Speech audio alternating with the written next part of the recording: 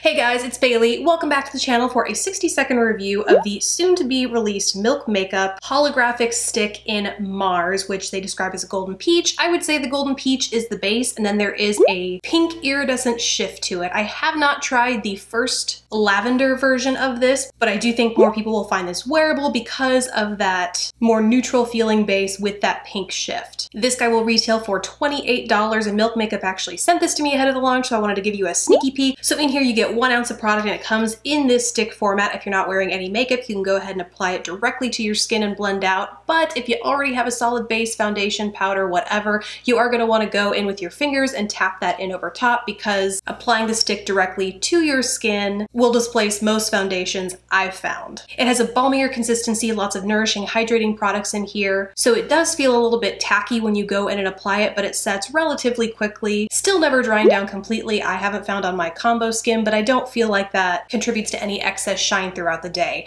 You can wear this all over your face, cheeks, lips, eyes, as well as a good body highlight. Overall, I think the Milk Stick in Mars specifically is going to be for the person that wants a very natural looking highlight. It's also going to be great for the traveler who doesn't want to worry about a liquid spilling or a powder breaking, but if you are into super extreme highlights, I don't think you're going to be into this because it's not very buildable. So those are all my thoughts on this guy. Really hope this video format was helpful in the event you're thinking of picking this up when it launches. Let me know what you think in the comments below. Besides that, guys, thanks so much for watching. Please don't forget to subscribe if you haven't already, and I will catch you in the next video.